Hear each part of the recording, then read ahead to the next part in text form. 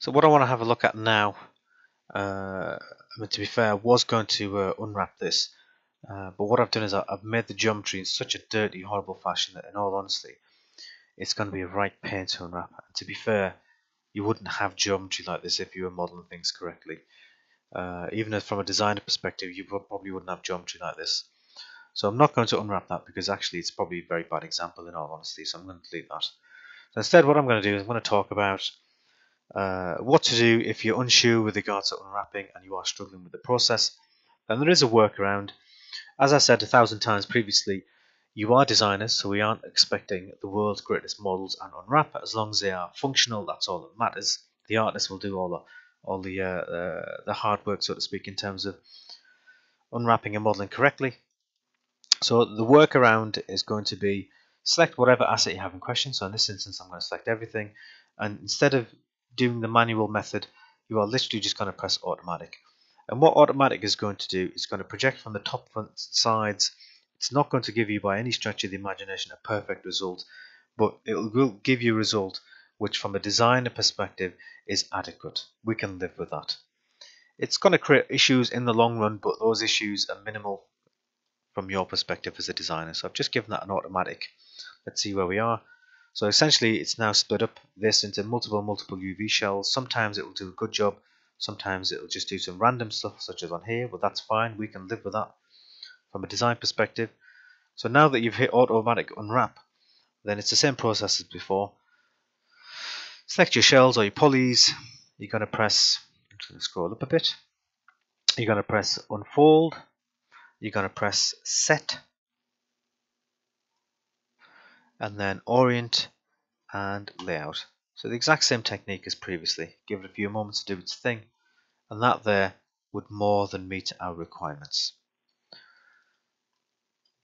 So if we were doing something along these lines where effectively we've got quite a complex shape, then what you would do is, because essentially all I've done here is I'm just going to turn off my border edges initially. So all I've done is I've got a sequence of cubes and I've moved them into place, and each one of those cubes is effectively a shelf or the sides of a bookcase, as the case may be. So remember how I mentioned that when you create a default cube, the UV shells are correct or certainly usable from a design perspective. So as a result, if you'd make one cube, orientate the cube, rotate it around to make multiple shells, very straightforward and easy to do. That will essentially just give us multiple UV shells on top of each other, which is this. So if I double click on that, I'm just going to press W to go to translate, you're going to see that every time I double click, we've got multiple shells. So if I was to select everything now and just click on layout, you can see that we've got each one of these corresponds to each one of those cubes. So what we would need to do in this instance, so imagine starting with creating a cube and duplicating the cube and thinning it off, moving the verts as the case may be, but they're all still cubes, and that you produce something on these lines. This is a good example where the UV shells are correct in the first place. So what you would do is you would always edit delete all by type history, modify freeze transformations, and then now I've already pressed layout, but it makes no difference. Imagine they were all back on top of each other again. You would just simply select everything, and then you're going to do exactly what we've done before. You're going to press unfold, you're going to press set, you're going to press orient, and you're going to press layout. And that there would give you a perfect result every time without fail. So to unwrap effectively, a table, for example, or something along these lines, we wouldn't need to do a great deal, to be fair, and this would probably, work for us quite well. If we were to consider adding some bevels on there to add a bit of detail, so we already have a pre-existing UV shell which is workable. So if I select everything, I'm going to zoom in a touch. I'm just going to add a bevel on there. So a bevel will obviously increase the realism and just give it, something else in terms of interest. I'm just going to give it 3 segments. So I have my hard and soft edges turned on. So if you don't have that on, so the default is normally, I'll just toggle it to that. So the default is normally this. So what's happening here, we have incorrect smoothing groups applied. So because effectively we've got, we want everything to be soft edged, we would just shift right click, soften, harden, and just hit soft edge. and that will smooth off these edges as such. And then to confirm that it's smoothed off, if you just turn on toggle soft edge display, anything which is a dotted line is essentially a soft edge. Anything which is a solid line is a vertical edge. So if I just select these two edges up here and I turn these into not a vertical edge, sorry, anything with a solid edge is a hard edge. So if I click on harden edge here, and now you'll see, let's do that again, that these are obviously incorrect and can have issues with shading. So what you would do, if you're going to start beveling objects like this, I would literally just soften edge every single one. So that aside, so it's tried its best to try and allow us to put that bevel on there. So, but obviously over here you can see how it's gone a bit warped and a bit funky. So this is where what we would do is we'd adopt a different approach, and what we would do is, instead of, what I'm going to do is I'm just going to basically delete that completely. So instead of applying the bevel afterwards, we would start with a beveled shape in the first place and then duplicate that after it's been unwrapped. So I'll just apply that to that process now and give you a heads up with regards to how to do it. So I'm going to make a polygon cube. I'm going to zoom in a touch. So I'm not going to do the entire thing, but the basic process is identical, I suppose. So let's just now, I'll do a shelf. So that's going to be one of my shelves. And obviously I need a vertical one as well, but I'm not going to create that. I'm essentially just going to stick with my horizontal edge for the time being. Horizontal shelf, should I say. So what we would do is we can accept the fact that this type of shelf would consist of multiple cubes, similar to a table. Tabletop would be a cube, each leg would be a cube. So what we would do is essentially model this in, and put the bevels in nice and early on, as the case may be. So what we do is select all the edges, and then we're just going to go bevel edge, and I'll leave mine. I'll leave it relatively large so we can see what's going on, and just put the number of segments to 3. And that's going to give us a nice beveled shelf. But as I said previously, the smoothing groups are incorrect. You can see there's some funny shading. So I'm going to press Shift, right click, soften all the edges, and that's now going to give us a more believable result. And now we're going to essentially unwrap this.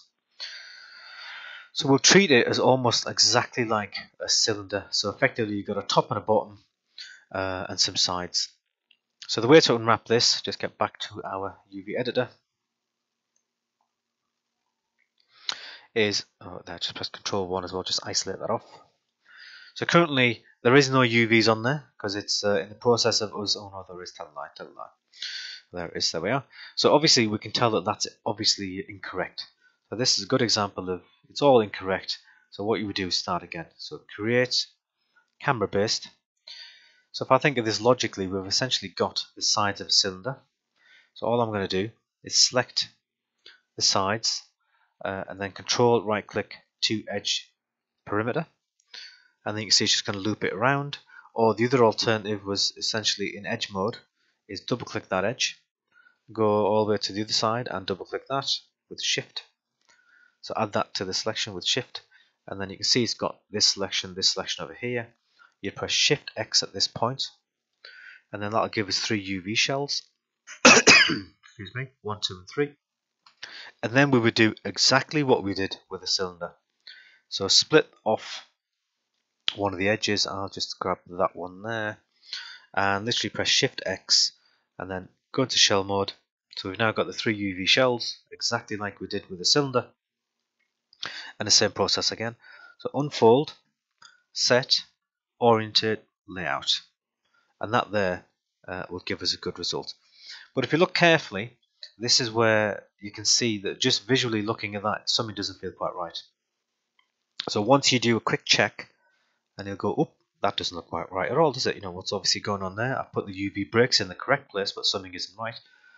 So this is where we would always, prior to doing this, is edit, delete all by type history, and modify freeze transformations.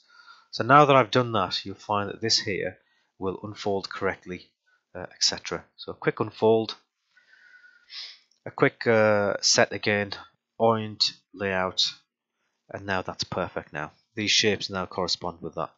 So essentially what you've done here is you've unwrapped a relatively detailed shelf, you're going to press Control D, and let's see, I want to keep mine really basic to be fair.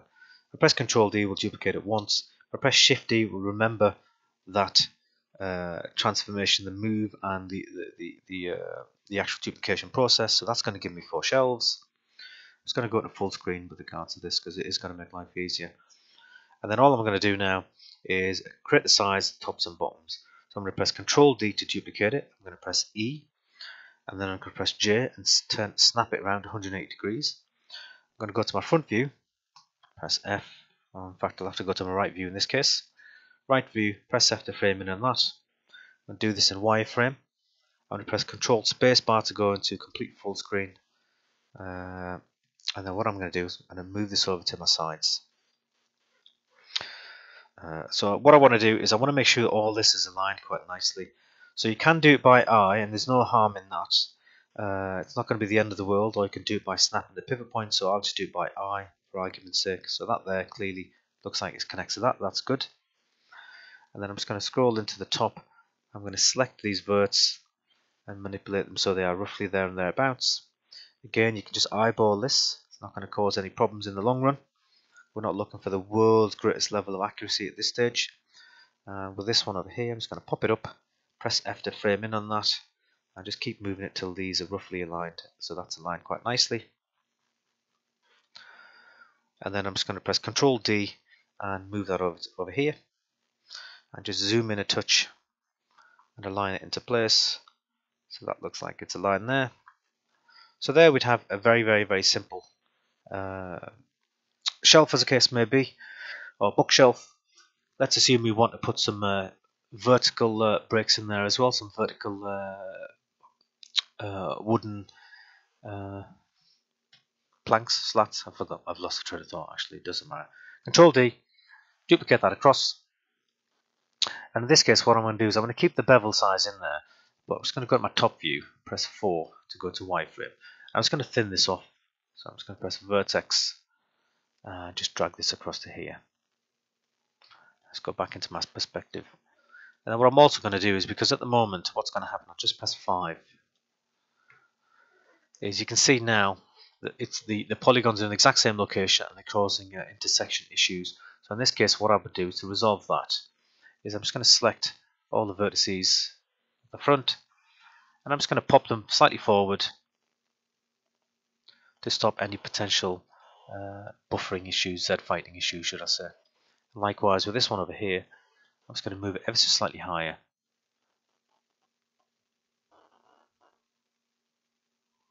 In fact, I'll move it lower actually, to there. Well, to be fair, I shouldn't even be doing that really. Let's do this properly. So what I'm going to do is, instead of doing that, because that's obviously incorrect actually, me being silly, I'm just going to go to right mode, and it would suggest that that should never be there. It should actually be over here, shouldn't it? So let's just move this so it's roughly into place, and apply the same principle at the bottom, and then just drop it there. You could leave it like we had before, but to be honest with you, it's a bit dirty, to be fair, a bit naughty. So we'll sort that out. And obviously this over here, that would work, but if you move it ever so slightly forward, that would also work. So now we've got essentially a nice division in there, and we can always press Control D and then maybe split it up further as the case may be. So I'll keep it relatively detailed for the time being. I'll split it up quite nicely. That will do. If I was obviously concerned about exact distances between everything, so let's assume I wanted that to be exactly 1, 2, and 3. What I could do is from the right view, press F. I can just do this as a guide. I can essentially put 3 splits in there. So all I'm going to do is I'm just going to tell Maya to effectively put 3 horizontal splits in there, and I'll use those as a guide to align these. So I'm going to go to my Insert Edge Loop tool, and I'm going to tell this that I want to put multiple edges in there, and there's going to be 3. So just put 3 in there, close that down, just select that, and now we have 1, 2, and 3. Press Q to quit that menu. And now all I would do is go back into my object mode, and then just manipulate these. So the pivot point is currently there. Centralize the pivot with Modify Center Pivot. In my case, Alt-C will do that for me. I've got a shortcut. I'm going to select all 3 of those and just press Alt-C. that's just going to modify the center pivot point for all of them in one fell swoop. And all I'm going to do is eyeball it where these are currently nicely aligned. And that is a very, very, very simple and easy way of making sure that the shape is accurate and consistent now. So don't forget, it's still a cube. We put some splits in there, doesn't make a jot difference. Let's now have a look at our UVs and see what's going on. We probably should save this as well in the long run. I'm not going to do that just in case, but you should save it. So let's now just select all this and see where we are in terms of our UVs. So go back into our panels, save layouts, and perspective UV editor. Just zoom in a touch, and reselect all that. So remember how we essentially did one cube and chamfered it, and then we fixed the UVs on that one should I say beveled, cube, and then we duplicated that. So effectively what we've done is we unwrapped one thing correctly. The shape has remained identical. We've just changed the scale of it, moved some of the verts, but the shape is still a beveled cube. So all we would do now is if we were to attach all this together, we might as well do that. You would need to do that in the long run anyway. So I'm just going to turn off my caps lock, shift right click and combine. And then what you would do is if we try just unfolding this, remember how it can often screw up. So what we need to do before we apply that process is just delete all by type history and freeze transformations. And then after that, it is quite literally simply a matter of selecting all the UV shells, just turn on our Show UV toolkit. Mine's dragged over there again, so I'm just going to pop it over to the side. There we are. We're just going to do exactly what we did every single other instance. We're going to press unfold, we're going to press set, orient, and layout. And that there is going to be absolutely perfect now. So if we just turn on our checker texture, just press spacebar there. Oops a daisy. Go back into that. There. So if we just have a look at that now, you can see how the textile rate is consistent. It's all unwrapped really, really well, and it's taken us not long whatsoever to essentially create something which is visually interesting and would work as a bookshelf without any concerns. Obviously, you can tinker this till the cows come home. Really, you could even go as far as to say, well, these pieces of wood wouldn't necessarily intersect wildly at this point over here. So you could essentially say, well, actually, if you just extract this back out, I'm just going to extract this. So double click that particular bit, extract faces. I'm going to turn off my checker texture because again, it'll just get in the way. So move it back to the side. Sorry, I just got interrupted there. So what I've done is I've detached that off. So what you could do is you could make this more detailed by moving this. So these pieces of wood, go back into the front view, or the right view should I say. So these pieces of wood align a bit better to there. And then you could just, we'll just have to center the pivot point. I'm going to press Alt C for me. Just going to press Control D there, and then you would just move these into place. And again, just grab these verts and move them across. Press Control D, move that there. I'll just eyeball it for the time being. We're going to zoom in and try and get it perfect. And again, just move this to there. And I'll press Control D, and I'll rotate this around for argument's sake. And then I'll move this one to here. So all I'm doing is I'm just making this whole bookshelf more detailed with some additional compartments as the case may be. I'll press Control D and move that to there and apply the same principle. So what we've done now is we've made some modifications to our bookshelf, and then because we've done the hard work and we've already used something which is unwrapped nicely, we would literally just combine it all together again. So combine, delete the history, freeze transformations. I'm just going to scale this, drag this thing back out, and then do exactly what we did previously. So I'm just going to show my UV toolkit, and as I said previously, it can often just get dragged over to the side. It doesn't mind anyway, so just pop it there, and then because we've made some modifications and we already have our correct UV shells, we're going to press unfold again. We're going to press set. We're going to press orient. We're going to press layout. Perfect. You can even set up a shortcut script to do all of that in one fell swoop.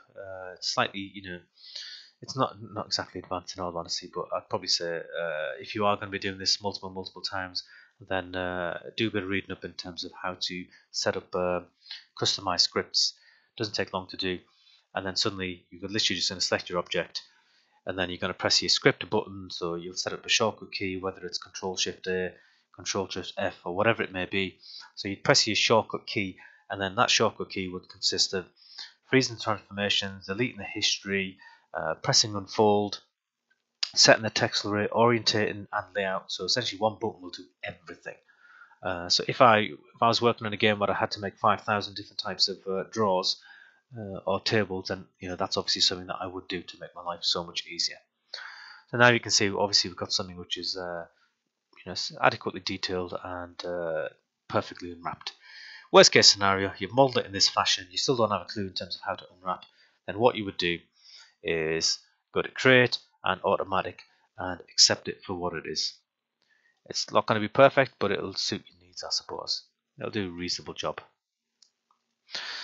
So that's the end of the second tutorial, and in the third one we'll have a look at how to go around and press Control 1, how to go around and construct these simple objects. So essentially game boxes and the rest of it. We're going to do this in a very simplistic fashion. We're not going to try and do too much in terms of creating the world's most perfect PlayStation 2 case. We are designers after all. Okay.